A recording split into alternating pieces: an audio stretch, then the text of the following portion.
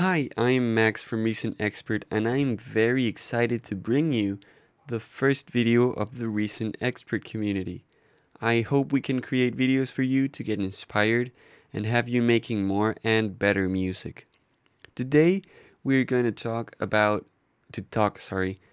drums and layering them in Redrum. So, as you can see, I already created an instance of Redrum and loaded 3 different drum samples. Which in this case are kicks. And what I want to do is I want to have all 3 samples triggered at once and then process them through the SSL mixer to keep a characteristic I like out of each drum sample so that I can create my own drum sample. This is the way you're going to do it. You're going to flip your rack around and connect the gate output of drum sample number 1 into the gate input drum sample number 2, and do the same from drum sample number 2 to drum sample number 3. And as you can guess, what this is going to do is, once I trigger drum sample number 1, it's going to send a MIDI message automatically to drum sample number 2, which is also going to trigger drum sample number 3. And this is what it's going to sound like now. Now,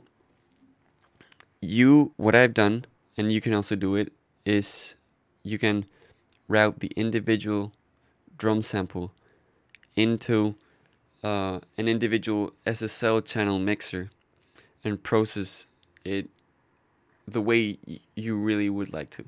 Another thing you can do is, if you prefer to use Kong as your main drum machine, what you can also do is you can create an instance of Kong, and which is what I'm going to do now. And you can have this drum patch, or any drum patch, to trigger your Redrum. And what you do is you connect the gate out of your drum patch in Kong to the gate in of your first drum sample in Redrum. And what this is going to do, you don't have to have this connected. You can actually delete this mix channel. And what this is going to do, once you've connected the gate out of Kong into the gate in of Redrum, is you can use your MIDI keyboard to trigger all 3 drum samples in Redrum.